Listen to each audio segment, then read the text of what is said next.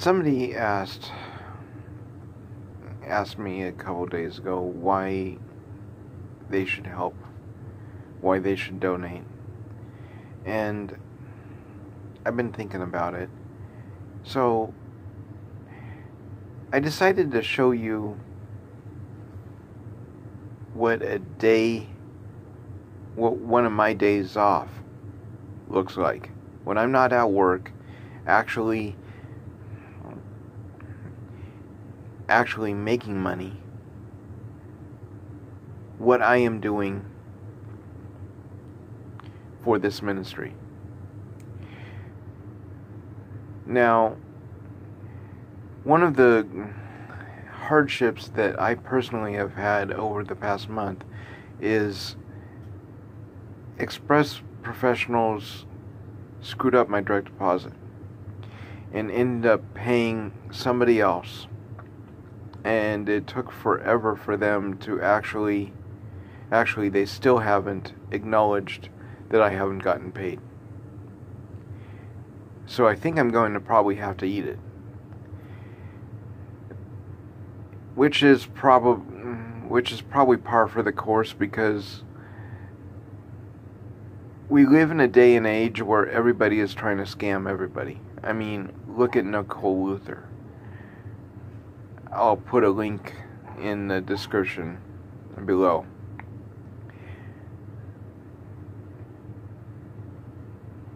I don't steal. And this is basically a video proving that I don't steal. This is just me trying to get enough food for the day, because right now I have an account at zero and another account in the negative,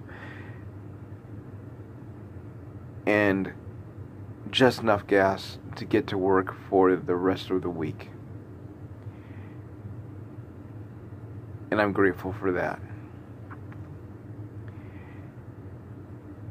Because of Express's screw up,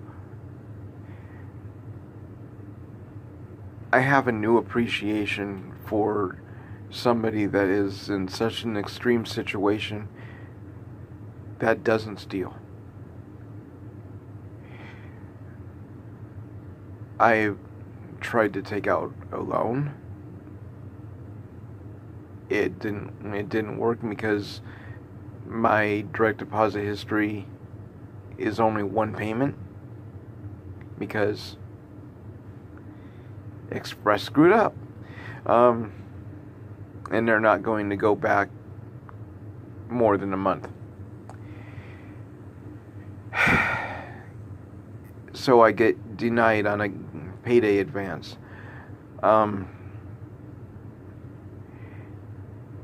spent the day making phone calls on a Wi-Fi system because my phone happens to be shut off because I haven't been paid for a month. Anyway, you watch the video, and I think you'd understand exactly how close you probably are to needing the services that Anarchy Empowered raises money for in the first place. I am so grateful for the network that has been created, especially today, because I actually was able to eat. That has nothing to do with the government. These are people just trying to give back to their community. There is no government subsidies, with the exception of Share, along the way at all. These are companies that are making donations to nonprofits, which we will have our nonprofit designation within the next month. It's just taken more time than I anticipated because of, well, I'm further behind in my debts than I ever have been in my life, and I don't like it. I have to catch up. Alright, so watch the video. I'll also give you a link to a blog post in the description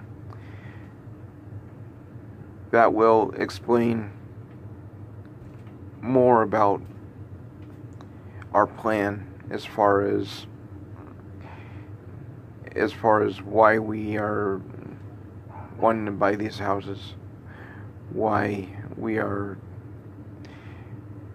trying to do something that has been done before, but not to this level, and not actually have it work. The reason that I think this will work is because of the element of freedom that will be given to the people that are being served. Okay. See this?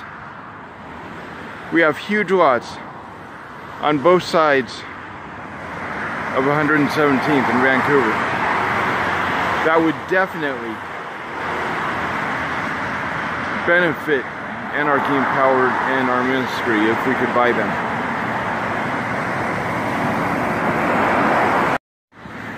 Alright,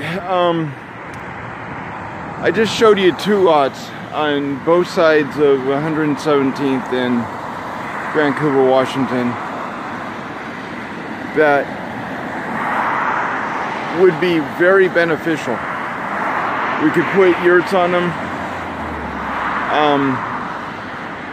give people shelter, and the city wouldn't be able to say anything because we own the land. That's the goal. But here's another very sick personal reality. I'm starving.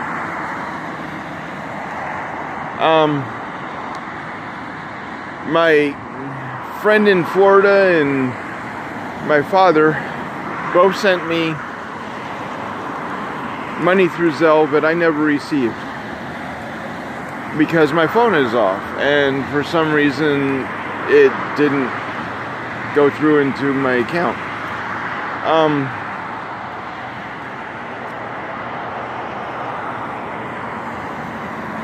It would be very easy to walk into Golden Corral, just kind of fake through the line and go through the buffet.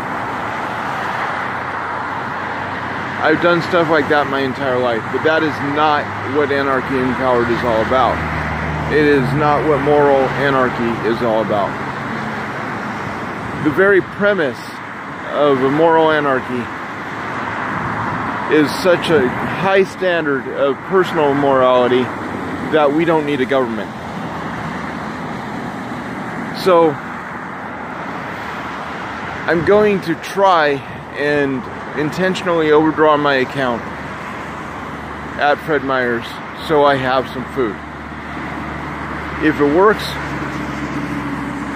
I just detour the debt until Friday, and yeah, but if it doesn't, well, all I've had today is a potato and an orange, and I gotta tell you, that's not cutting it. Alright guys.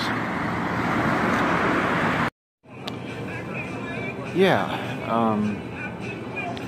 at Fred Meyer's it didn't work. The bank won't let you go over anymore. So, yeah. I don't know what to do.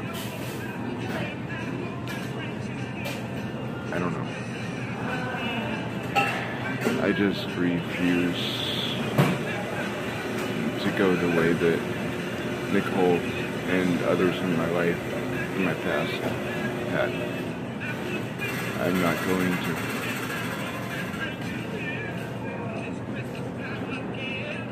It's very tempting, but I'm not going to. It's not who I am, it's not what I preach. Alright.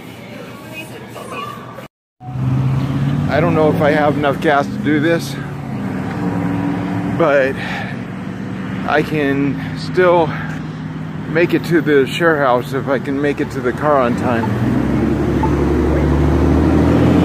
and eat whatever they were feeding down there. I doubt it.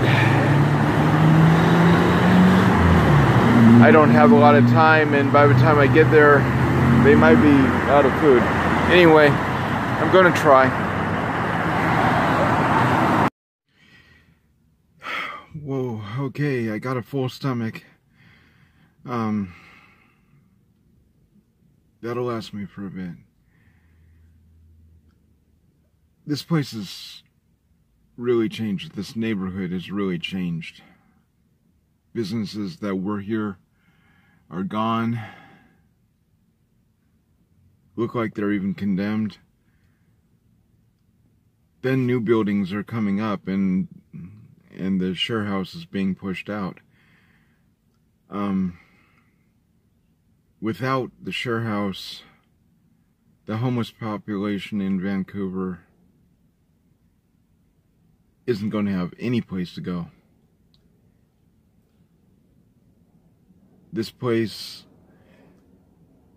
has been here for at least 40 years, and they have established a reputation of being a safe haven. And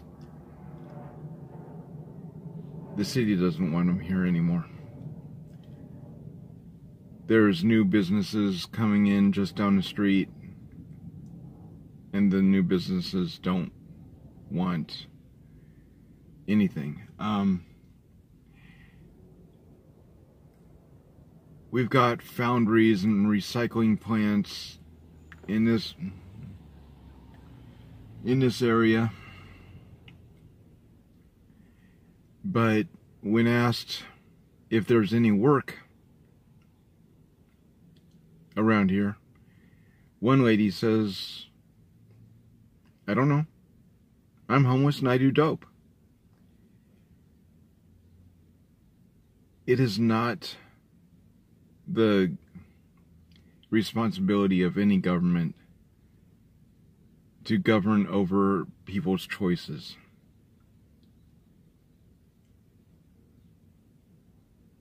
These people make the choice to be homeless, or the bad choices that they made cause them to be homeless. What I'm proposing is a stopgap in between the choice of being homeless and getting back on your feet, where you're required to work, get a job, function as a normal person within society. If you can hear the people in the background, the mentality of the homeless population shows you why they're homeless. So, yeah, Share Vancouver is a wonderful program.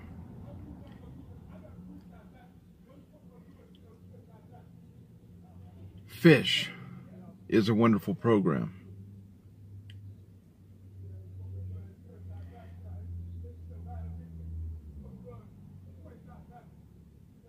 There are programs out there, there are resources out there to help, but they are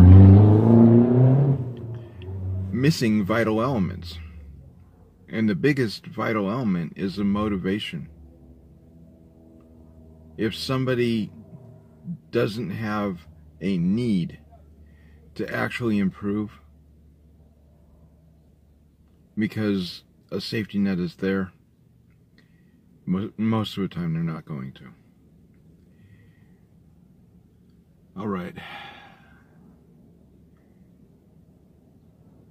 I am going to look around, see what kind of work is actually here.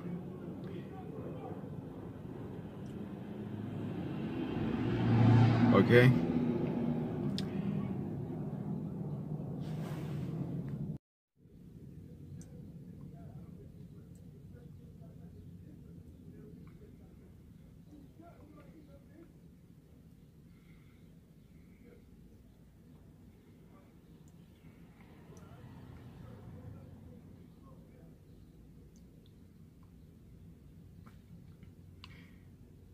Well, it's time to go.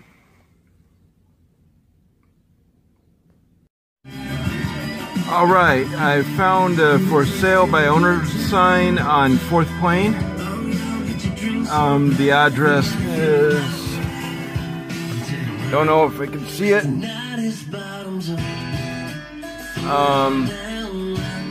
6402 4th Plain. I'll check it out later. Okay, after all of that running around, my knee is really in pain. I can't move it again, and I gotta go to work in the morning. So, I'm down for the rest of the day. And I am about to make a phone call for that for sale by owner on 4th Plain. If that is successful, I got to do some research first. But if that is successful, I might be able to take over the mortgage for him or her, and they can move on out, which would be beneficial for both of us, and Anarchy Empowered can move on. Well, wish me luck.